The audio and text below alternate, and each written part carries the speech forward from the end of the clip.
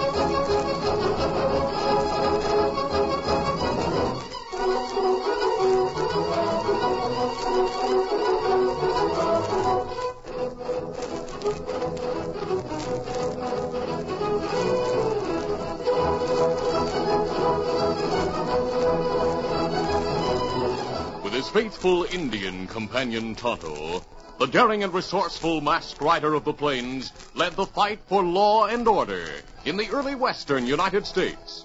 Nowhere in the pages of history can one find a greater champion of justice. Return with us now to those thrilling days of yesteryear. From out of the past come the thundering hoofbeats of the great horse Silver. The Lone Ranger rides again. Come, Silver. Let's go, big fella. Hail, Silver! Hi!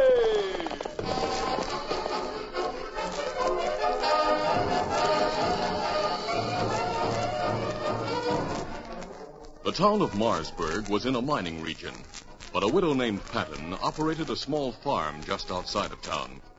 Here an orphan boy named Bobby Long worked to earn food and shelter for himself and his big black horse named Zack. Easy, Zack. Easy. Bobby was saddling Zack when Sheriff Madden drew rein near the barn. Hi there, Sheriff. Hello, Bobby. If you're looking for Mrs. Patton, she's in town at the bank. I know. I just came from the bank. Oh, then, I reckon you saw her there. Banker Oaks sent a message saying he wanted to talk to her about something mighty important, so she took the buckboard and hurried to town. Banker Oaks wanted to talk to her about you and Zack. Oh? Plenty mad about Zack throwing his son. Well, Sheriff, I told Steve Oaks not to try to ride Zack, but he took him when I wasn't looking. It's his own fault that Zack threw him. He's thrown stones at Zack and beaten him whenever he had a chance. That's not the way Steve tells what happened. If he says anything different, he's lying. That's your word against his, Bobby. But, Sheriff, I'm telling you that... The banker believes what Steve says about Zack. Fact is, try to get a court order that will force you to get rid of your horse. Oh, no. I couldn't get rid of him. He can't make me get rid of him. That's what the judge told him, Bobby. He wouldn't issue any such order. Gosh, I'm glad of that. Now the banker's hopping mad. He told Mrs. Patton he'll not extend her mortgage unless you get rid of Zack. What? That's why I came here, Bobby. It has been mighty good to you since your dad died. I know you wouldn't want to see her lose this farm. Wait, you mean she'll lose it unless Zack goes away? That's right. Now, Bobby, I know a rancher over in Buckland County who'll be glad to buy Zack and pay a good price for him. It'll be mighty good to the critter. I couldn't sell Zack. He belonged to my dad. Zack's all I have in the world, Sheriff. We're pals. I know how you feel, son. Someday you'll be able to buy another horse. I don't want another horse. Zack's mine, and I'm keeping him. You can't make me get rid of him. Well, in that case, Widow Patton will lose this farm. But it isn't Zack's fault that he threw Steve Oaks. I warned Steve to stay away from him. I told him to leave my horse alone. Bobby, Banker's a mighty influential man in town. If he says you've got to sell Zack, he'll find a way to make you do it. That ornery old skinflint. I wish his bank and all his money had burned to the ground. That wouldn't hurt the banker half as much as it would hurt the rest of the folks in town. cash belongs to the people who deposit it. Now, steady, boy, steady. You think about selling Zach, Bobby. I'll see that he gets a good home. Get up. Steve Oakes had left you alone, he wouldn't have been thrown. I tried to tell the sheriff it wasn't your fault, Zach. Oh, Zach, I wouldn't want to stay around Marsburg if you weren't with me.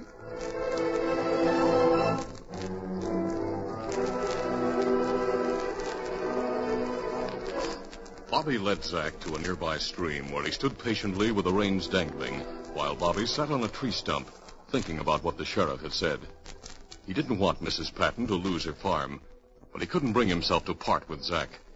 He knew his father had loved the powerful black horse. During his father's long illness, when Dr. Bills took all of their savings, Pete Long had steadfastly refused to sell Zach. Dad wouldn't do it. And I'll not sell you either, Zach. We'll both go away. Everything I own is in your saddlebag. We'll leave now. Easy, Zach, steady. We'll go to another town where Banker Oates will never find us. Come on, boy, get up, Zach.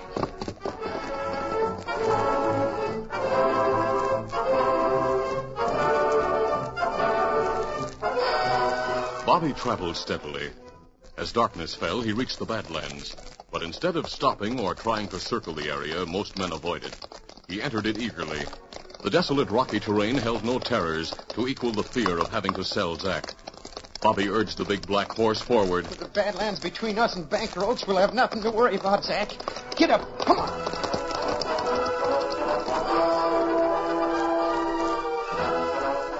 Older and more experienced travelers than Bobby had been lost in the Badlands. By daybreak, the boy realized he had been riding in circles. He was hopelessly lost. At 8 o'clock that morning, banker Jess Oakes stopped in Sheriff Madden's office on his way to the bank. Well, Sheriff, I stopped at Patton's this morning. Mr. Oakes, I talked to Bobby yesterday about selling Zach. Seems set on keeping the critter. I thought you might change your mind about... Sheriff, Bobby and that horse are both gone. The boy's cleared out. Oh, I'm sorry to hear that. The widow will be downright worried about the boy. She thinks a lot of him. Well, it's good riddance if you ask me. Mr. Oakes, Steve might not be telling the truth about being thrown. Bobby claims Steve mistreated Zach. Who's Bobby Long to call my son a liar? But, Mr. Oakes... That orphan's no good. He'll get into serious trouble one of these days. Well, trouble enough to think about right now without worrying about a 16-year-old boy. Huh? Have you ever heard of Griff Basie? Basie? Of course I've heard of him. He's a killer, the leader of a gang of outlaws. That's right. I've had word that he and his gang were seen in Clementsville. Well, that's north of here, on the other side of the Badlands. Yes? Sheriff, you think Basie's likely to come here? Well, I hope not. On my way to the telegraph office now to see if there's a reply to the message I sent Marshal Boyle in Clementsville.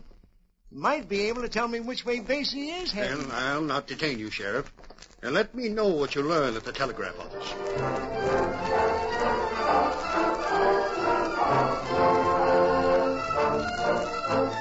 The message the sheriff received at the Western Union office brought a grim expression to his face. When he finished reading it, the operator on duty said, Sounded like bad news to me, Sheriff. Mighty bad, Hank. Marshal Boyle says he and his posse lost Basie's trail, but he thinks they might be heading this way. Gee, maybe we'll have a chance to collect some of those rewards that are out for those fellers, huh? Tangled with these killers, and you might not live to collect the reward. I'll be at the station, Hank, if any more messages come for me. All right, Sheriff. How long you be there? Till the westbound stage comes in. Gosh, it'll be hauling the payroll for the mine. Yeah.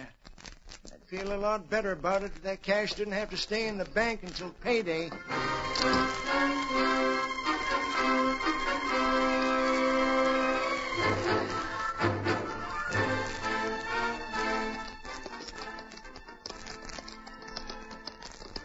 All that day, Bobby and Zach tried to find their way out of the Badlands.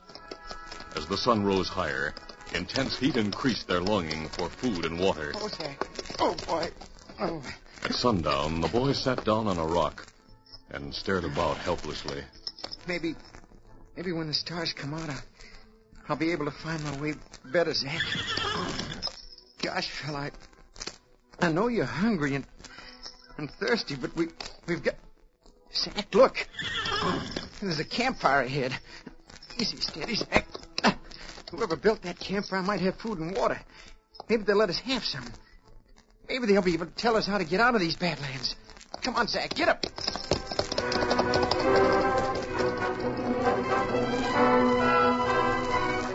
Bobby didn't know that he was riding toward an outlaw camp. Drift Basie and the men who traveled with him were sitting around the fire eating their evening meal when they saw Zach and his young rider approaching. A man named Wash reached for his gun, but Drift Basie said, "Leave it in leather, Wash." You know that rider, Drift? No. Maybe he's a lawman. Look again, Slade. He's just a youngster. Oh, boy.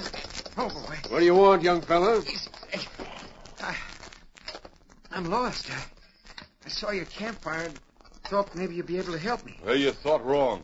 Shove on. My horse and I haven't had any water or food since last night. Well, that's your hard luck, youngster. Get going. Mister, I'm not asking for myself, but if you could spare a little water for Zach, I'd work to pay you. We have no water to spare. But Zach's traveled all the way from Marsburg. What? From where? Marsburg. Oh. Well, my pals and I are heading for Marsburg. We're going to look for work there. We're cowpunchers. Oh, there aren't many big ranches around town, but you could probably find work at one of the mines. Sit down, son, and tell us more about the town. We'll swap water and food for information. Oh, I'll tell you all you want to know if you'll give me some food and water for Zach. One of the boys will take care of your horse. I'll handle it. Slade, fix a plate for the boy. All right. Now, youngster, tell me how the men at the mine are paid. Drift Basie questioned Bobby. Concealing the real purpose of the conversation from the unsuspecting boy, the outlaw leader learned that on the first day of every month, the stagecoach arrived with a payroll for the mines near Marsburg.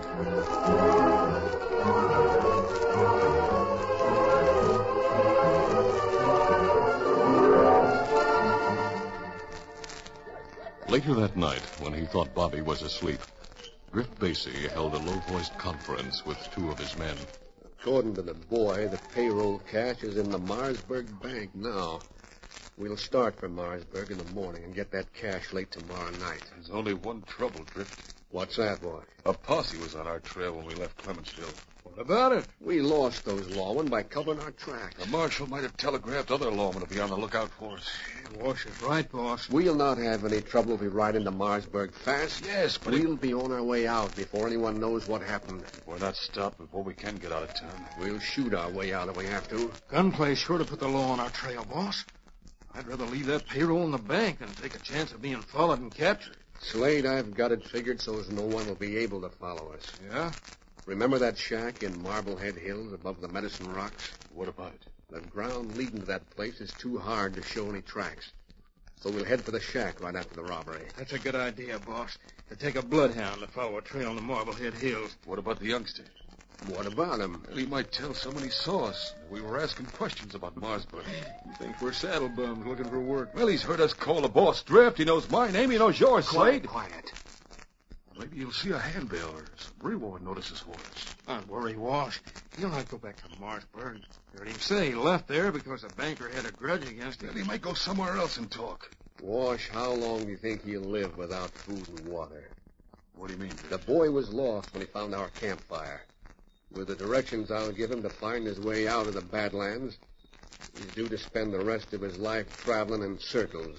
And the rest of his life will be mighty short.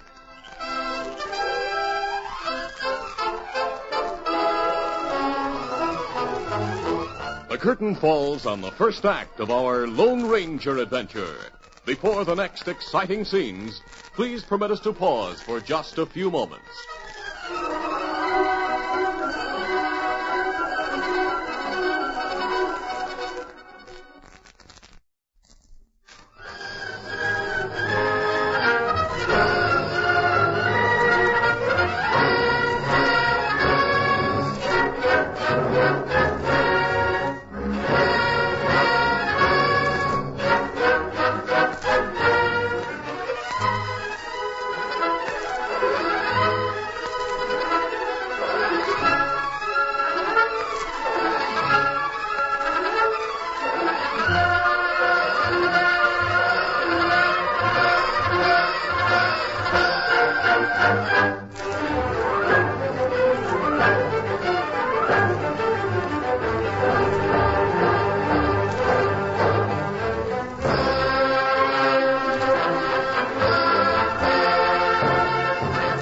now to continue.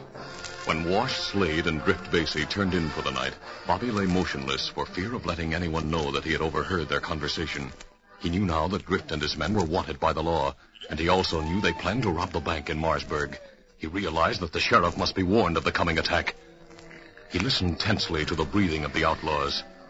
Finally, he got to his feet and crept close to the campfire's embers. No one stirred. If I can just reach Zack without waking him. Moving softly, Bobby picked up his saddle from the ground and placed it on the back of his horse. The creaking of leather seemed unusually loud in the still night. He waited, holding his breath for a moment, fearful that the sound had roused the outlaws. But the men slept on. The boy tightened the cinch, then guided Zack away from the camp, Come on, boy. hoping the gang would continue sleeping through the soft hoofbeats. When he was well away from the camp, he mounted. Easy, steady, Zack. All right, Zack. Let's make a run for it, boy. Get up. Come on. The next morning in Marsburg, Sheriff Madden hurried from the Western Union office to Jess Oak's private office in the bank. He entered without knocking and thrust a telegram toward the banker. Mr. Oakes, I just got another message from Marshal Boyle. He says the Lone Ranger's on Drift Basie's trail. The Lone Ranger? You've heard of him, huh? Why, of course I've heard of him. Well, if the masked man's after Basie, he'll get him. And our worries are over, Sheriff. I'll admit I've been concerned about that gang. You've been concerned?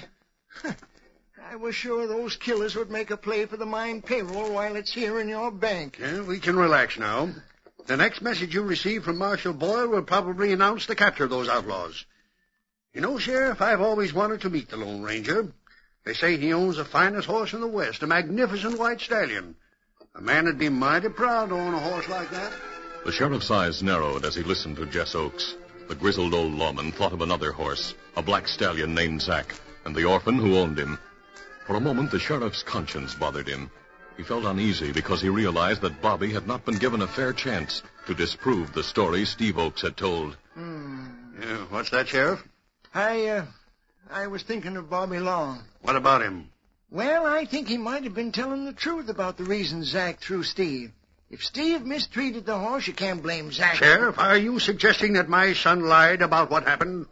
What do you think, Mr. Oakes? Sheriff Madden turned and left the banker's office. As he walked slowly down the street, he wondered where Bobby had gone.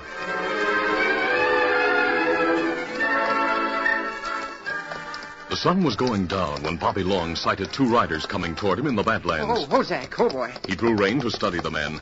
As they came closer, he saw that one of them was an Indian, and the other was masked. Gosh, more outlaws. Hello there. Hello. Are you traveling alone? Well, yeah, I'm on my way to Marsburg. Marsburg? Will you not reach Marsburg traveling north? Oh, Marsburg is that way. Oh, gosh, I've been going the wrong way. That right? Golly, I've lost a lot of time. Those crooks must be halfway to town by now. What crooks? Oh, I didn't... Why are you not answered, Lone Ranger? What? Lone Ranger? That's right. Well, then that mask doesn't mean you're an outlaw? No, I'm not an outlaw. What's your name, son? Bobby Long. I used to live in Marsburg. You mentioned crooks, Bobby. Yeah, Drift Basie and Slade and Wash. They're on their way to Marsburg to rob the bank. Are you sure? Yes, sir. I heard them talking about it last night. I rode into their camp and asked for some food and water. They'd let me have some, but they wanted to know all about the mine payroll. The Lone Ranger and Tonto listened closely while Bobby told what he had overheard in the outlaw camp. And they're going into town fast and shoot their way out if they have to. Well, I wouldn't want anyone in Marsburg to be killed, so I figured I'd better warn Sheriff Madden. Yes, you're right, Bobby. The sheriff must be warned. How long ago did Basie start for town? They said they'd start this morning. Oh, plenty hard stopping now. Yes, Tonto, but I'll try. I'll ride to Marsburg. Me not think you able to reach town before Basie Kimasabi. Do you want me to go with you, mister? No, Bobby. I'll have to travel fast. You and Tonto follow me. And me Sabi. All right, I'll see you later. Come on, Silver! Gosh, I wish he'd let me ride with him. Zack's a mighty good horse. He can travel fast. Well, Lone Ranger think maybe you and horse need food, water. I think we can do without the food, Tonto, but we'd sure like to have a drink of water, if you could spare it. Oh, me have plenty water in canteen. Good. Gee, I never expected to meet you and the Lone Ranger. I sure hope he'll be able to catch those crooks. Now, me not think Lone Ranger catch 'em now. Here, Zach. Drink, fella.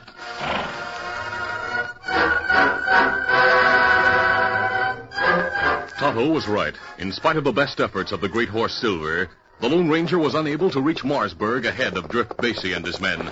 As he approached the outskirts of town, the masked man heard gunplay. Come on, Silver! By the time he drew Silver to a rearing halt in front of the bank, Sheriff Madden and Jess Oaks were trying to organize a posse. Oh, Silver, oh, easy, steady, big fella. Several of the men with them drew their guns when they saw the masked rider. The masked man! Get him! Sheriff! Hold your fire, boys! Mister, is that horse named Silver? That's right. Then you're the man I've heard about. I came to warn you about Drift Basie. Well, he and his gang just left town with the mine payroll and a couple of $1,000 in bank funds. Was anyone hurt? 2 of my deputies are wounded. Which way was Basie heading when he left town? East. There are 5 men in the gang. I'll try to follow them. Well, as soon as I get a posse together, we'll ride after you. Good. Come on, Silver!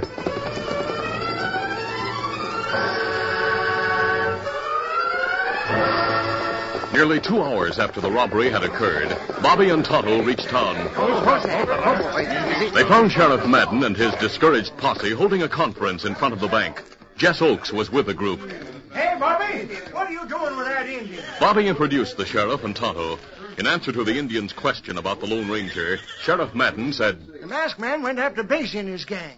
My posse and I tried to follow him, but we lost his trail in the Marblehead Hills. Well, it's impossible to find tracks there. They might have better luck in the daytime, Sheriff. Sheriff, I heard Basie say that after the robbery, he and his gang would head for a shack above Medicine Rock. What? They're planning to hide out there. You heard them say that? That's right, Mr. Oaks. Young man, are you trying to say that Drift Basie took you into his confidence? I overheard him talk, and I was in his camp. Oh, now listen, Bobby, this is no time for tall stories. Sheriff, boy, tell truth. Me and Lone Ranger meet him in Badlands. Bobby tell masked friend about plan to rob bank. That's why Lone Ranger come here. I heard them planning the whole thing, Sheriff. We go to Medicine Rock and look for masked friend and crooks. Sure. We'll go with you. Get mounted, man. Get him up, Scout.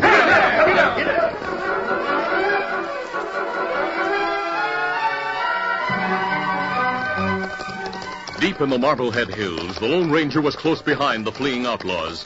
Though they were out of shooting range, he could see them ahead of him as they raced over the moonlit trail. Come on, Silver!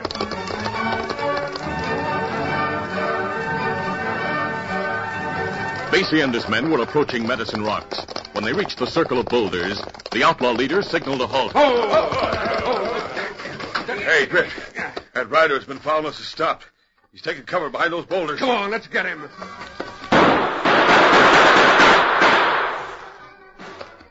Bullets struck the rocks on all sides of the Lone Ranger as he unholstered his guns.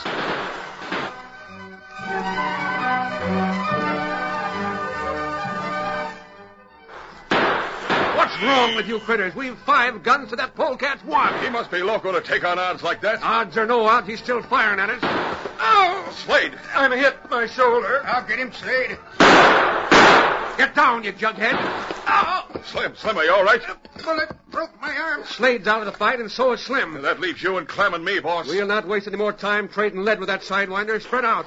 Wash, you go that way. Clem. Yeah, Drift? Circle to the left and keep the cover so he won't have a chance to hit you. Slim, you can trigger a gun with your left hand. You and I will stay here to cover Wash and Clem. I savvy your plan, Drift.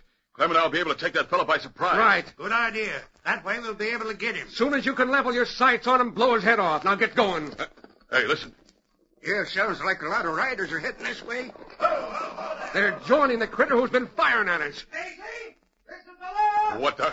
I've a posse with me. You're outnumbered. Drift, we're done for. We can't get to the horses without showing ourselves. Son, Let him have it. A moment later, a bullet struck Basie in the arm. A second bullet in the shoulder put him out of the fight. Wash and Clem made a half-hearted attempt to prolong the hopeless battle, but they were licked and they knew it. A few minutes later, the shooting stopped. The outlaws came from the sheltering rocks to surrender.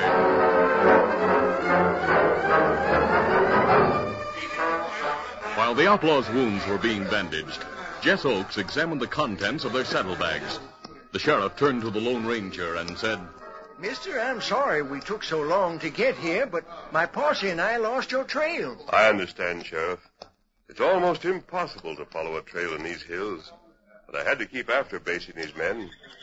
I knew that if I lost sight of them, there'd be no chance of capturing them. And you took a long chance. I'll admit my ammunition was running low when you arrived. We wouldn't have been able to find you if it hadn't been for Bobby Long. What's that? That's right, Kimasabi.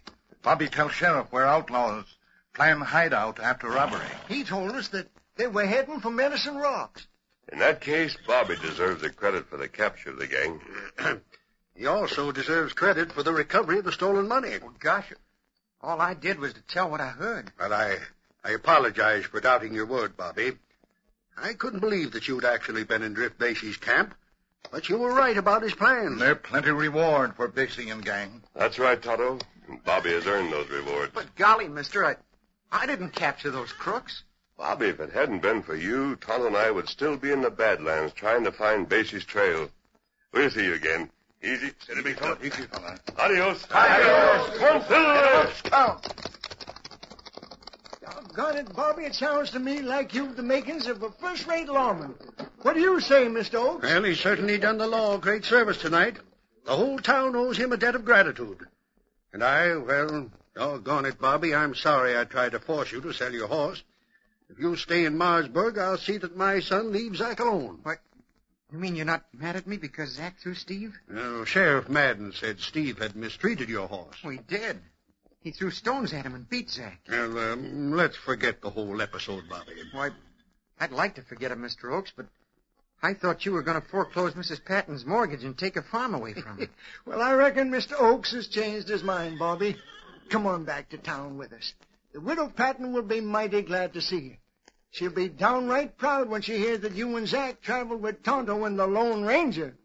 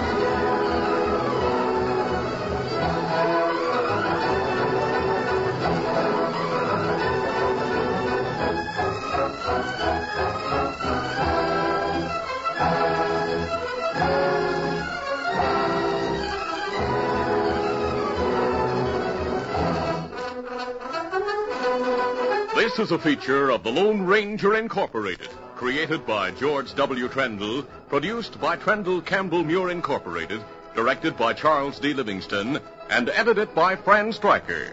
The part of the Lone Ranger is played by Brace Beamer.